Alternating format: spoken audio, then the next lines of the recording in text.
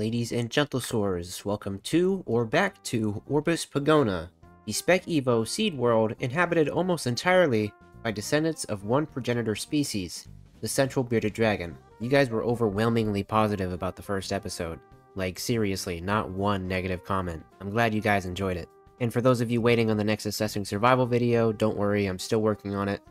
My goal is to have it out by the second week of April at the latest. In the last episode, we left off at the end of the Vittocene, the short but very important period of time that will have a lasting effect on the future generations on the world of little beards. Before we zoom back into the planet's surface, I'd like to talk about the planet itself just a little more. I'm not going to cover every detail and metric of the planet, but we'll go over a few. Orbis Pogona is only 93% the size of Earth. This means that an animal that weighs 100 pounds or 45 kilograms on Earth would weigh 93 pounds or 42 kilograms on Orbis Pogona, due to the difference in gravity. Which, further down the line, could mean that the inhabitants of the planet could grow a bit larger than even the biggest of animals on Earth. It lies relatively within the same position in the habitable zone to its own star as Earth does to the Sun, though not precisely. Orbis Pogona has one moon called Winston, named after my first bearded dragon. However, Orbis Pogona's moon is slightly larger and farther away than our moon. Winston also features a submoon or moonlet that orbits it called Moharamit, which is named after the elementary school I went to. A full rotation on Orbis Pogona runs for about 26 hours as opposed to our 24. Because the moon is much farther away, the tidal forces on the planet are much calmer, even more so because Orbis Pogona is mostly land rather than mostly water like on Earth. Though these things aren't too impactful on the project, I thought it might be a nice little addition. What's more impactful is the average temperature on the planet. Of course, temperatures will vary with climate and latitude, but the average surface temperature on Orbis Pogona is 83 degrees Fahrenheit or 28 degrees Celsius. In some places on the planet, during the height of summer, it can be as hot as 42 degrees Celsius. Nighttime and winter temperatures tend to not dip below 17 degrees Celsius, with the exception of the poles which experience temperatures as cold as 8 degrees Celsius. That's enough about statistics. Let's get back to the little dragons making their way in this new world. I left you guys off with this image of a much more green and lively Orbis Pogona at the end of the Vittocene. How did this happen? Well, it was poop. Before the reptiles began to take over the ecosystems, Orbis Pogona relied mostly on the terraformers, insects, and fish to fertilize her plants. When the dragons showed up, they too fertilized the soil. But because the bearded dragons populated the planet so fast, the plants didn't have enough time to reap the full benefits of this. At the end of the Vittocene, with less dragons eating plants, most of them eating each other, the plants had more time to grow and take advantage of all the dragon poop. Specifically, the poop of Pogona sundaris becomes crucial to spreading plant life. As their diet includes more fruit, their poop spreads the seeds of these plants far more than that of other dragons. Slowly, over the course of millions of years, the once semi-arid deserts and forests flourish into a variety of green ecosystems that cover most of the planet, including wetlands, rainforest, deciduous forest, estuaries, etc.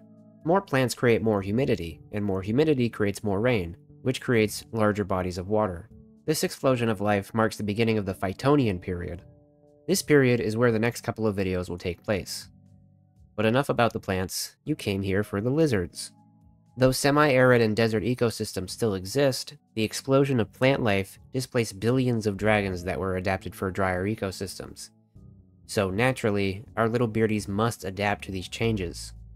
While Pogona galapis continues to prey on younger bearded dragons, Pogona heterospiculum finds itself struggling to stay relevant as a predator in its ecosystem. As the planet becomes more humid and bodies of water become far more common, the hybrid species finds itself searching for alternative food sources in ponds and lakes. This begins as the occasional shoreside snack like guppies and dragonflies, and slowly over time becomes entirely semi-aquatic predation. Introducing the Stagnisaurus pogonus, whose name means the bearded pond lizard, or just the pond lizard for short. Stagnisaurus is the first genus of a gamete on the planet to differentiate themselves from the Pogona genus. They are far better adapted for swimming than their forerunners, losing most of the spikes that bearded dragons are so famous for to reduce drag while swimming. The smaller spikes that run along their backs slowly over time formed into scutes, which are much more hydrodynamic. These scutes increase the surface area of their tails, allowing them to propel themselves through the water more efficiently. This same adaptation can be observed in reptiles like the caiman lizard and of course crocodilians.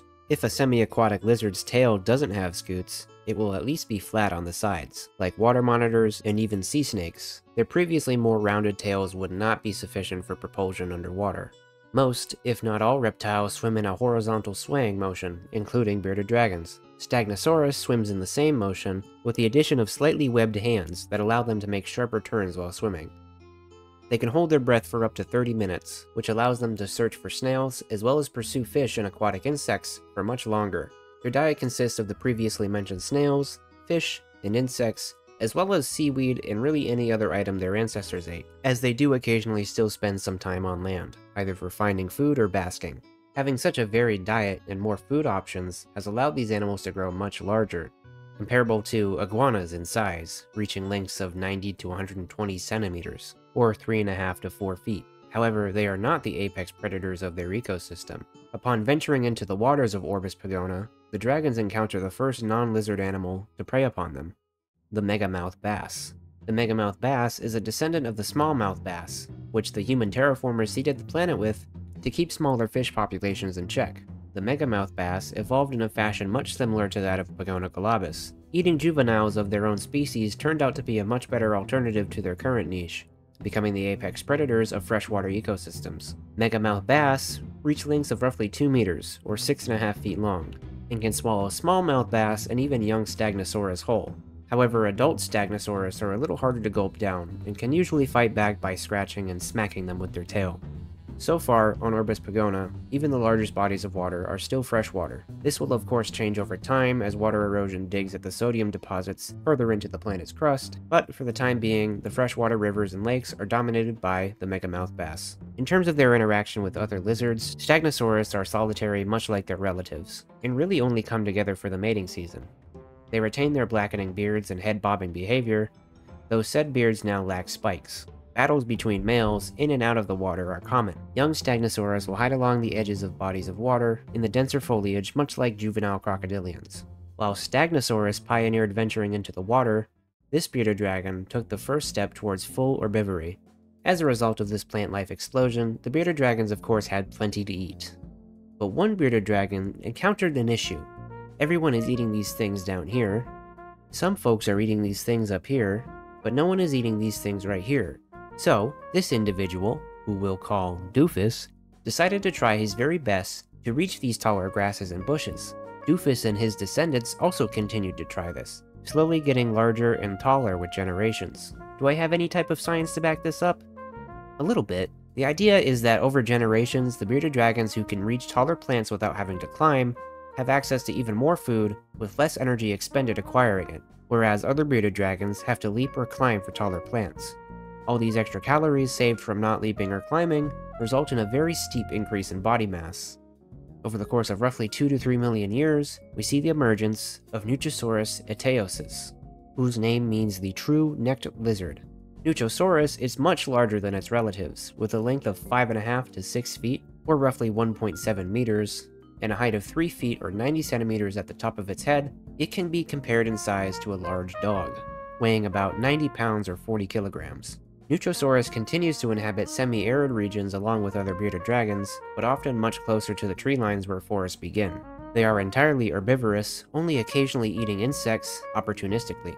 They feed on mostly the leaves of taller bushes and low-hanging tree branches, but also eat spineless cactus pads, flowers, fruits, as well as grasses. They continue the trend of avoiding using too much energy. Unlike their relatives, Nuchosaurus do not fight each other, simply because doing so expends too much energy. Nuchosaurus live in large groups called buffets, typically anywhere between 5 and 20 individuals, but there is no limit to how large a Nuchosaurus buffet can be. Because they do not fight each other, when it comes to the mating season, males will instead be chosen for their size and the intensity of the orange displayed on their beards, making them the first of the beardies on the planet to lose the ability to darken their beards for intimidation. This same docile behavior means that they don't typically prey upon or show aggression towards other beardies. Even though they are more than large enough to swallow a basal bearded dragon whole, they typically don't. Young Nuchosaurus will often remain close to their nests, which are laid very close to the forest edge. Oftentimes doing so means ending up in the same buffet as their parents. The Nuchosaurus definitely don't take care of their young, but they're not bothered by them. An adult may step on a younger Nuchosaurus and kill it without batting an eye, as oftentimes juveniles will use the shadow of the adults as shade. These larger dragons have no natural predators, at least for now. This is because bearded dragons have not yet evolved the means to prey upon vertebrates that are too large for them to swallow. So, in the next episode, we'll continue to see changes that take place during the Phytonian period, and perhaps begin to see substantial changes in how these dragons prey upon each other.